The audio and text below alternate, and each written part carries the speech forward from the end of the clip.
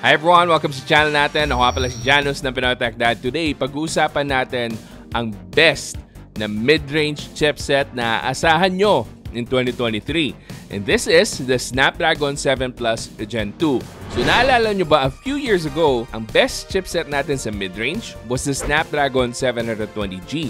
Napakarami pong smartphones ang gumamit ng Snapdragon 720G, and then dumating rin yung successor nito na slightly improved na Snapdragon 732G. After that, nagulat na lang tayo na dumating na yung Snapdragon 778G na para sa akin is one of the best mid-range chipsets pa rin na available in the market. However, meron ng bagong magdi-disrupt sa market natin. At least yan yung hope or pangarap natin. Dahil ang Snapdragon 7 Plus Gen 2 ay nasa flagship level ng performance, pero yung presyo niya mas malapit sa mid-range. So ano nga ba yung maasahan natin with the Snapdragon 7 Plus Gen 2? Ano yung differences nito with the Snapdragon 778G? And gaano kalaki yung step up na makikita natin from a Snapdragon 720G papunta sa Snapdragon 7 Plus Gen 2? Yan po ang aalamin natin sa video na to after this quick intro.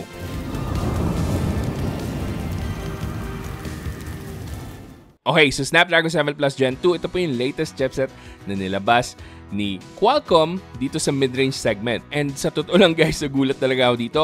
Una kong nakita to with the Poco F5, pero nandito na rin sa atin itong Realme GT Neo 5 SE na meron ding same chipset. And so far, masasabi ko lang sa inyo guys is that asahan nyo na ang flagship performance pagdating sa chipsets na to. And hopefully, mas dumami pa yung mga phones na gumamit ng Snapdragon 7 Plus Gen 2.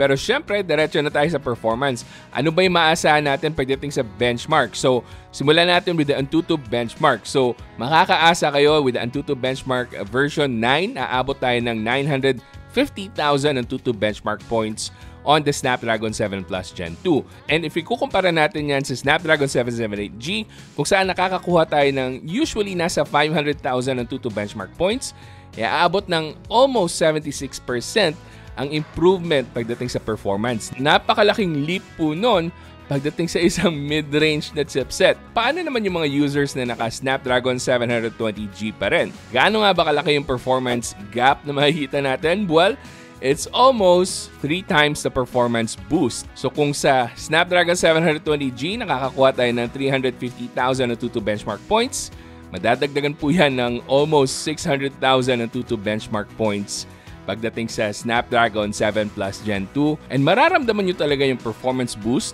kung sakali mang mag-upgrade na kayo from your old 720G na phone up to the Poco F5 or the Realme GT Neo 5 SE. As in, magugulat kayo sa flagship performance na makukuha nyo sa mga mid-range phones na to. Pagdating naman sa 3D Mark Wildlife Extreme Test na ginawa natin, makikita nyo na very consistent yung performance ng Snapdragon 7 Plus Gen 2 both on the Poco F5 and the Realme GT Neo 5 SE. As in, stable na stable siya. Wala po tayo makikita na throttling or pagbaba ng performance after the prolonged test na ginawa natin. And pagdating naman sa CPU throttling test, while meron tayong hiccup na na-experience with the Poco F5 with its latest na update, so far parang bumabalik na sa normal yung performance ng CPU throttling test even though wala pa tayong bagong update. So I'm not sure what's going on here. Kasi before, naging consistent na bumababa sa CPU throttling test yung performance down to 59%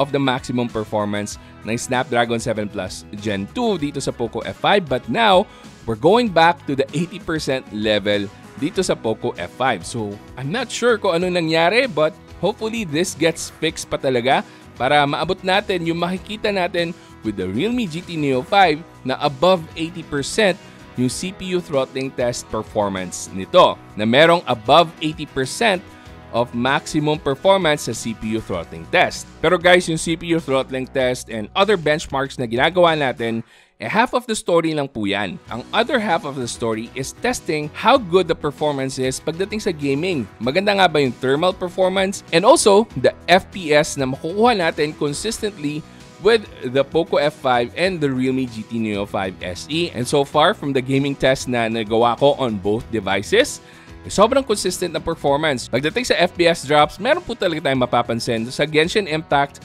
for prolonged hours on both phones. But this is something that we can expect from any kind of phone naman talaga pagdating sa Genshin Impact dahil mahirap po talaga patakbuhin yung game na to. Now, pagdating sa less demanding games, of course, dun yung makikita talaga yung consistent frame rates.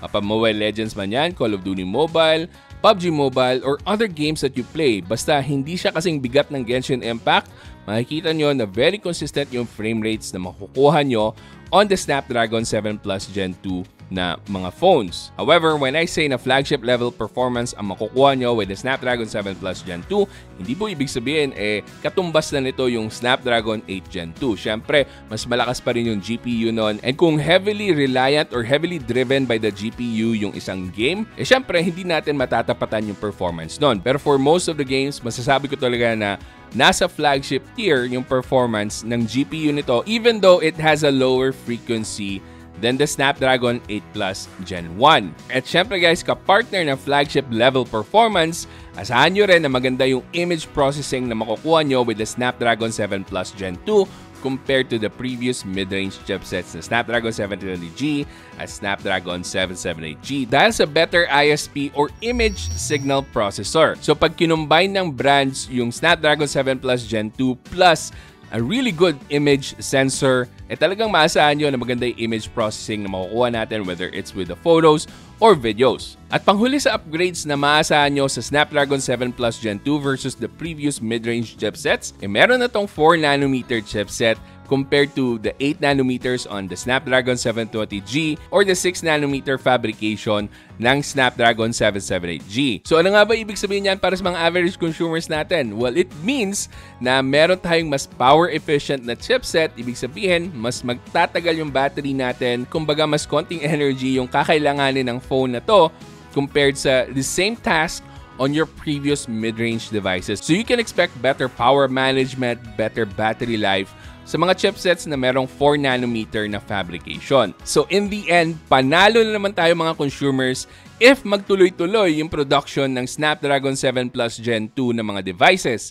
However, meron lang akong konting rumors na nasagap na baka hindi nila ituloy-tuloy pala itong Snapdragon 7 Plus Gen 2. So there are rumors na yung Gen 3 na version ng Snapdragon 7 series baka mas mahina na or the same level with the Snapdragon 778G. So babalik ulit tayo doon sa 500,000 na Tutu benchmark points na level for the mid-range segment next year. Or I don't know kung kailan man nila i-release yung Gen 3. It's a sad thing. And the reason for that is medyo expensive daw yung cost ng Snapdragon 7 Plus Gen 2 na i-produce. So, I don't know. Pero let's all cross our fingers na sana rumor lang po talaga yan at hindi maging totoo. Dahil para sa akin, sobrang solid na development na meron tayong Snapdragon 7 Plus Gen 2 from what we had just a few years ago with the Snapdragon 720G. Sobrang laki na po ng improvements sa mid-range chipsets if you compare them from a few years ago. So this is really great for us consumers. Pero kung magkatotoo man yung rumor na yon, then you guys should really check out the Poco F5 or the Realme GT Neo 5 SE na yan pa lang yung dalawang phones na merong Snapdragon 7 Plus Gen 2 na mid-range ang pricing na pwede nyo makuha ngayon sa market, and ililink ko po yan sa description box just in case na ganahan na kayong bumili ng Snapdragon 7 Plus Gen 2 na phones. So hopefully may natutunan kayo sa video na to at na-enlighten kayo tungkol sa Snapdragon 7 Plus Gen 2 and yung kakayahan nito. And kung may mga katanungan pa kayo, itanong nyo lang po yan dyan sa comment section at susubukan ko pong sagutin yan as best as I can. At kung gusto mong pang manood ng mga videos ko, may mga ililink po ako dyan. Panigurado, magugustuhan nyo rin po yan.